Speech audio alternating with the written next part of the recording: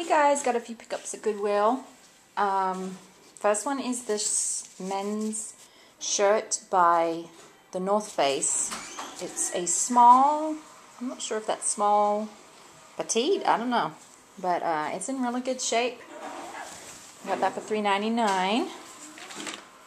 In the kids section, I picked up a Baby Gap pink dress. It's 18 to 24 months, and it's kind of a light velvet material, so maybe for the winter, but I got that for 99 cents. Let's see how that does. And then I picked this up. It's Justice size 8, and it's in good shape. It's really pretty detailing. I'm not sure if I'll give this to my niece, who is in this size, or see what I can get for it, but it was $1.99 for that.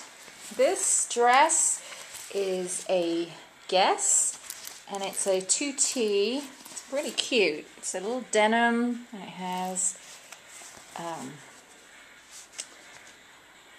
little pink velvet and kind of, I'm not sure how you describe it, but, well, maybe not velvet. It's like it reminds me of a pair of curtain material there. So I thought that was good. That was 99 cents, so I guess we'll see how that sells. And then I actually got these for my son.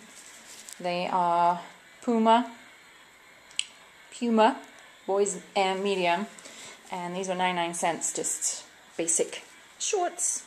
Excuse our covered dining room table that's always in Lego. But that was some pickups I got this afternoon.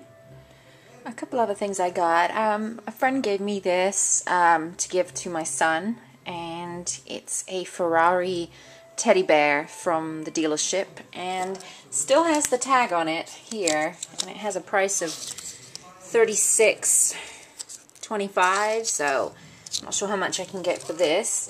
And then in Goodwill, a couple of visits back, I found this brand new Tommy Hilfiger bag.